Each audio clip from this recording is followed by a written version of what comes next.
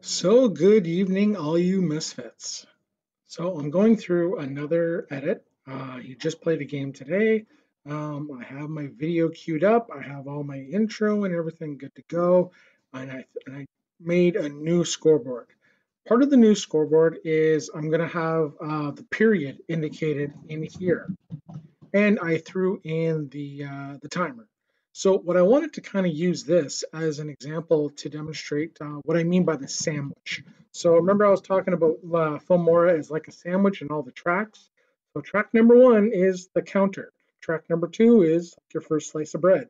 Track number 3 is like your peanut butter and all that stuff. And then everything that gets stacked on it. And it's like you're looking down on it.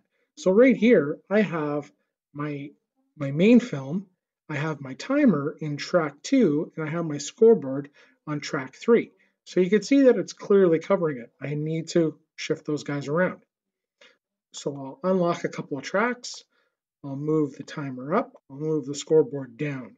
After I move the scoreboard down, see, now it comes to the forefront. So I'm going to extend my scoreboard now to reflect the fact that it's a 22-minute period. So we'll do a right click, duration, and we'll make it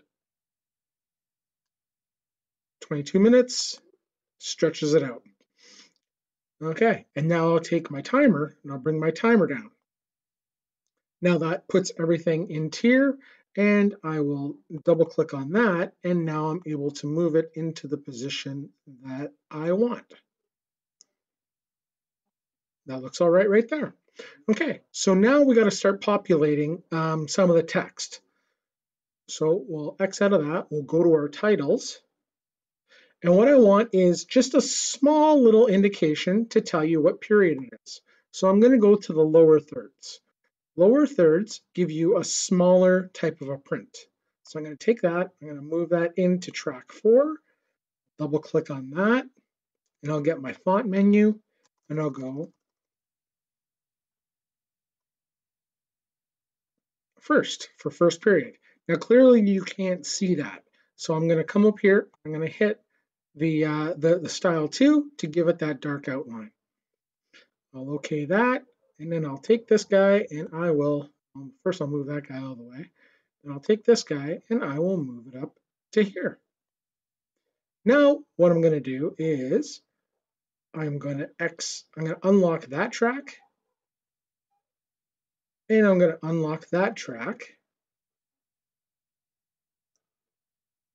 And those are going to be where my scores go. So what I can do is, because I'm happy with that font size and that type, so I'm going to come over here. I'm going to move my playhead. I'm going to highlight the font that I want, and I'll do a Control-C to copy it, and I'll do a Control-V to paste it, and then I'll do it again. So now I have 2 separate fonts. I'm going to take this one, I'm going to move it up to here. I'm going to take this one, and I'm going to move it to here. I'll double click on this guy. I'll make that a 0.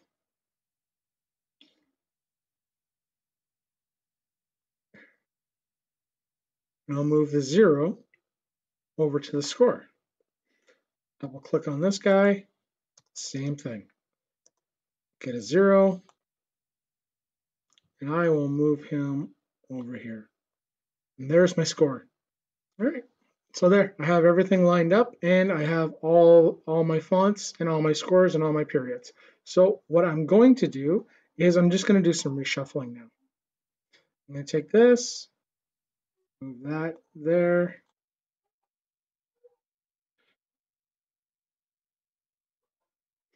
Okay, and so now that I have that, I'm going to extend them to the 22 minutes.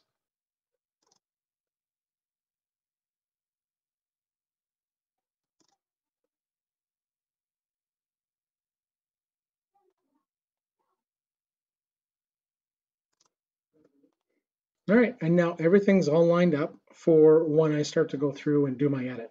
Now, if you take a look right here, these are very large, and I'm not able to see all the tracks at the same time. So depending on how many files you have all stacked onto each other, you may want to see the actual value of all of them. So what you can do is select one of the tracks, do a right click on it, and adjust the track height to small. And it shrinks the track sizes so that you're actually able to get most of your tracks all on at the same time. So now everything is kind of shrunk down. Now I can actually visually see that all the tracks, and I'm able to manipulate them however I need to.